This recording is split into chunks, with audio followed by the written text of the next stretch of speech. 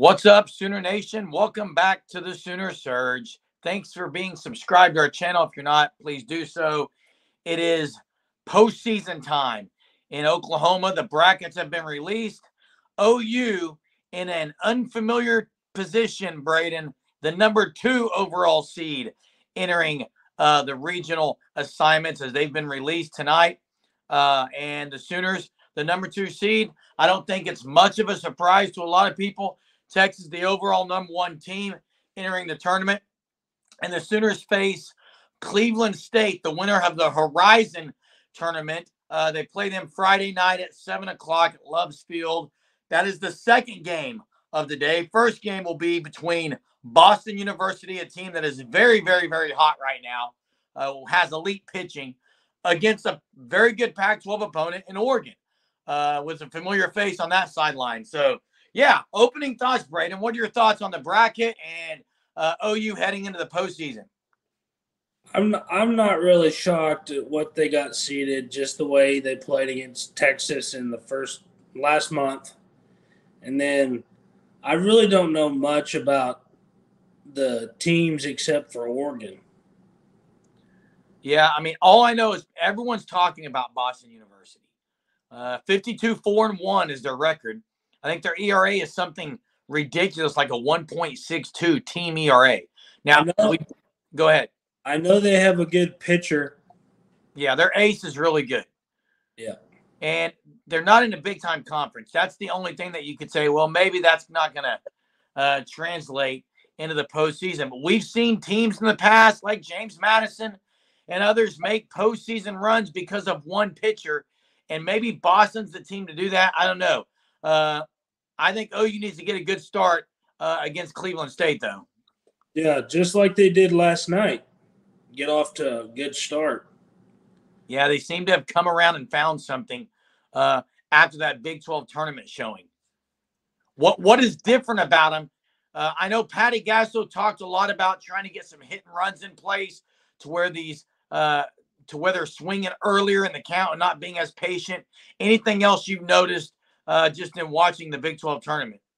Just Jada Coleman bunting, that squeeze bunt. Yeah, and she's not the only one. There are several girls that try to lay down bunts. So it seems like Gasso is trying to get them to do different things. Just if the home run's not there, small ball. And they can do small ball. They don't have to be long ball hitters. That's the thing. Manufacture runs. That's fine. Except if you're Ella Parker right now. If you're Ella Parker, keep doing what you're doing, Ella. And she's pretty quick. She hit a little, grounder and beat the throw out. Yeah, and earlier in the year, she led the team in stolen bases. But right now, she's hitting bombs, dude. Absolute bombs. I loved what I saw from the pitching staff.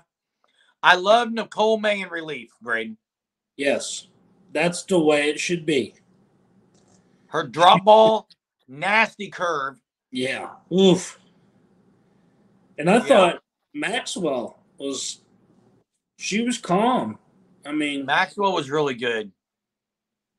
So as you look at the bracket, obviously Texas is 1. And what is looming is if everything goes the way it should go, the super regionals will be OU versus Missouri, Texas versus Stanford. Well, I think OU dodged a bullet staying away from Stanford. Yeah, I agree. I thought it said Texas will play the Texas A&M regional. Yeah, I'm talking about if it gets to the World Series. Yeah, if it all goes chalk to the World Series, it would be Texas. You're right though, Braden. Super regionals, Texas versus Texas A&M. Yeah, and OU in the super regionals, Florida State. Yeah, I wouldn't mind to play them again. Yeah, I mean, Flaherty's good. Florida State would be a good matchup. And then in the super regional, you got to win 2 of 3. It's a 3-game set. You got to win 2 of them. So, yeah, that could be a good opponent. Mm-hmm. Yeah. Because we got the Tallahassee, right? Well, yeah, that's who we're going to get in the super regional. It'll be at Loves Field, though. Yeah, right. Yeah, I mean, you are very correct. It's going to be the Tallahassee regional. I'm trying to remember. Florida State's in there. Auburn's in there. UCF is in there. And one other one. Yeah. But is it Grand Canyon? No, I think they're in UCLA's. It's going to be Florida State in my book. Yeah, I agree. They're going to come out of that, and you're going to have a good matchup in that Super Regional, which Super Regional should be a good matchup. And then if everything goes to chalk, it is going to be Texas, Stanford, OU, Missouri. I'm not really worried. No. We'll take care of business. They're hot right now. Yeah. They seem to have found something. We said it last week, Braden. Yeah. The sleeping giant was asleep, not dead, okay? Yeah. But back to Jada's center field catch. Unreal.